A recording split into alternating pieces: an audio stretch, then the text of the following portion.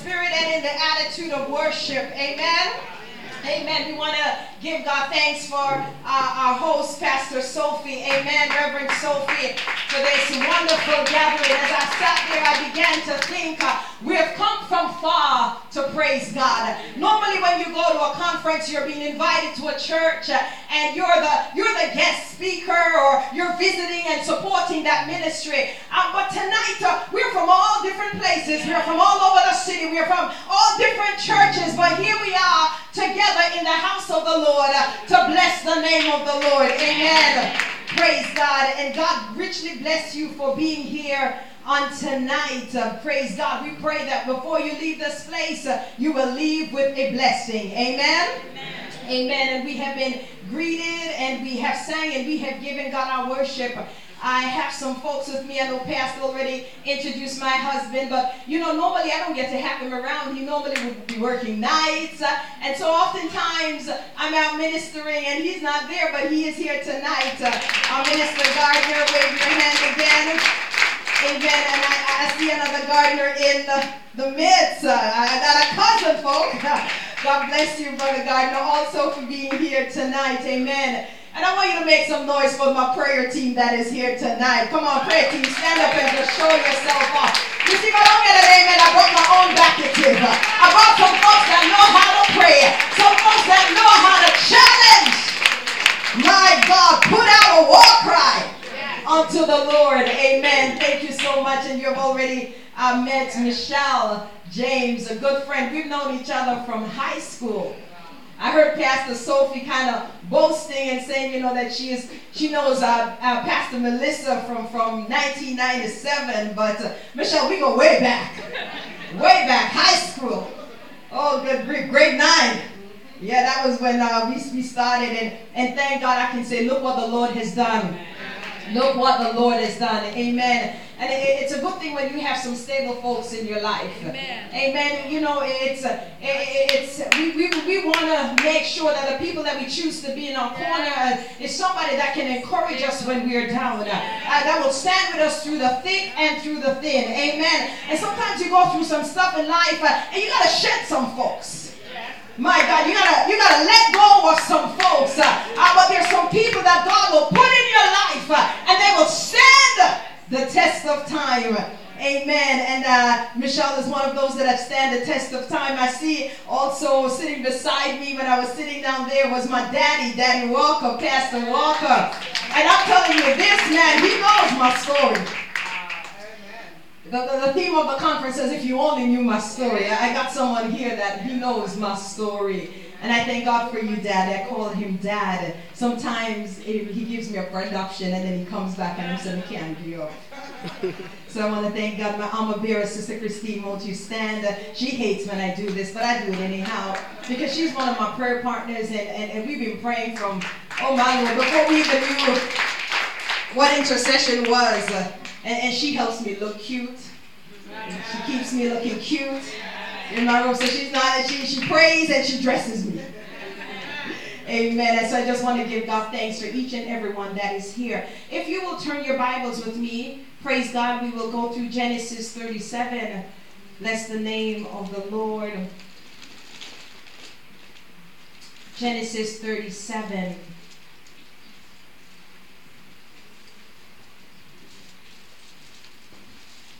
When you find it, just shout out an amen.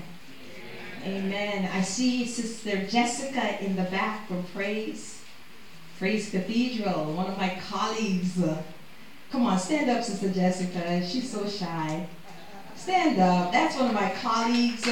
She's a lawyer at my workplace. She's a little bit, but she's taller. She says, wow. I just love you. God bless you. Thank you for being here. Amen. Amen. Genesis 37, and we will read from verse 9. And he dreamed a dream, and he dreamed yet another dream, and told it to his brethren, and said, Behold, I have dreamed a dream more, and behold, the sun and the moon and the 11 stars made obeisance to me. And he told it to his father and to his brethren, and the father rebuked him, and said unto him, What is this dream that thou hast dreamed? Shall I and thy mother and thy brethren indeed come to bow down ourselves to thee to the earth?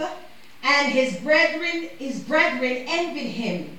But his father observed the saying. Say, his father observed the saying. It means that his father pondered on that which he had heard. And his brethren went to feed their flocks in Shechem. And Israel said unto Joseph, do not thy brethren feed the flock in Shechem? Come, and I will send thee unto them. And he said to him, here am I. This is Joseph responding to the call of his father. And he said unto him, go, I pray thee, whether it be well with thy brethren and well with the flocks, and bring me word again. So he sent him out of the vale of Hebron, and he came to Shechem. And a certain man found him, and behold, he was wandering in the field. And the man asked him, saying, what seekest thou?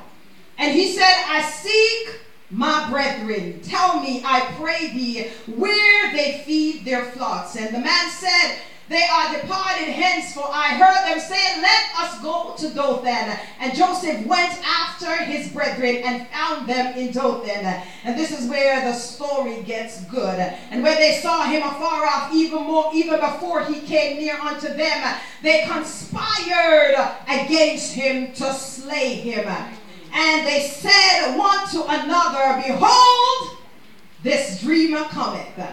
Come now, therefore, and let us slay him, and cast him into some pit, and we will say some evil beast has devoured him, and we shall see what will become of his dreams. There's some dream killers around. And Reuben heard it, and he delivered him out of their hands, and said, let us not kill him. And Reuben said unto them, shed no blood, but cast him into this pit that is in the wilderness, and lay no hand upon him, that he might rid him out of our hands to deliver him to his father again. So Reuben was conspiring to do something else. And it came to pass when Joseph came unto the brethren that they stripped Joseph of his coat of many colors, the one that his father had given to him, the one that his father had made for him, the one that was specifically designed for him, the coat that he wore was cut to fit. It was made for him. And they sat down, rather the colors that was on him, and they took him and cast him into a pit. And the pit was empty, for there was no water in it. And they sat down and ate bread, and they lifted up their eyes and looked, and behold, a company of Ishmaelites came from Gilead with their camels, bearing spicery and balm and myrrh, going to carry it down. And Judah said unto his brethren, what profit is it if we slay our brother and conceal his blood? Come, let us sell him to the Ishmaelites, and let not the hand be upon him, for he is our brother and our flesh and our brethren. And his brethren was content. And the word of the Lord is blessed. Amen. Come on, you got to talk back to me. And the word of the Lord is? Amen. It is blessed. Amen. So we have just read of the story of Joseph, a very popular story in the Bible, one that we have heard from my grandmother would say, from my eyes was at my knees, and probably even before that. You know, you get to Sunday school, and one of the stories, if you don't know any other story, you know about Moses and you know about Joseph. And I thought, God, what can I bring that is different out of this message? I began to think about the title of this conference tonight, If You Only Knew My Story. The if implies that there is some information that if you have, your response to me would be different. It might be good or it might be bad, but if you have some information on me, your response is going to be different. If you only knew my story. What is a story? The dictionary declares it is an account of past events in someone's life or an evolution of something. It means that as you continue to live, there is a story that is being written day in and day out. There is a new chapter. We go through seasons in our lives, and we can see where one season closes and another season begins. Amen. And so here is Joseph. Joseph beloved by his father. Joseph was about to change chapters in his life. When you look at Joseph, Joseph lived, my God, in Hebron. For the Bible says that he left the vales of Hebron to go find his brethren. Where Joseph lived, the word Hebron means community, alliance, or fellowship. Joseph was leaving a community, a secure place. It was just Father's Day, and we were preaching at Michelle's church, and we were talking about a father, and in the absence of a father, something dies on the inside of you. So here is Joseph, and you got to come with me, leaving Hebron because his daddy told him, and I guess that he didn't know that his sons didn't like his younger sons. I thought about it, and I thought, he must have known. He should have known, but it doesn't seem like he knew, because if I know that somebody's going to hurt my baby, I'm not going to shed my baby. If I know that someone has ill against my baby, I'm not going to want to put my baby out there. So I'm not sure if he recognized or not, but the Bible says that he took him and told him, go from the place of safety. Go from that which you know. And it wasn't just that he was going down the road. When you do the studies, it tells you that it might have been a 2-day horse ride, walking. It wasn't next door he was going. It wasn't down the street, but the journey would have taken him about 2 days. So here is Joseph, my God, still loved his brothers, even though he had a dream and recognized what was going to happen. My God, if I know what was going to happen, I said, God, I'd say to God, oh God, you told me I'm going to be the head and not the tail, so I'm not going down there. That's what most of us would do, right? We would look and we would say, I'm not going to go. But Joseph was submissive. Joseph submitted to the direction of his father. He submitted to the love for his brethren. And so he left the place of security. He left the place of alliance. He left a community that he loved. He left his father, bless God, and he went to find his brothers. My God, his season is about to change. I begin to think about David. When David was minding his own business in the mountains feeding sheep, and his father calls him, and there's something about the little one that always got to do the dirty work.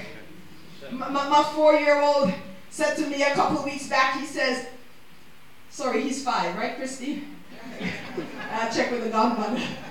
He's 5. He said, Mommy, I don't want to be last.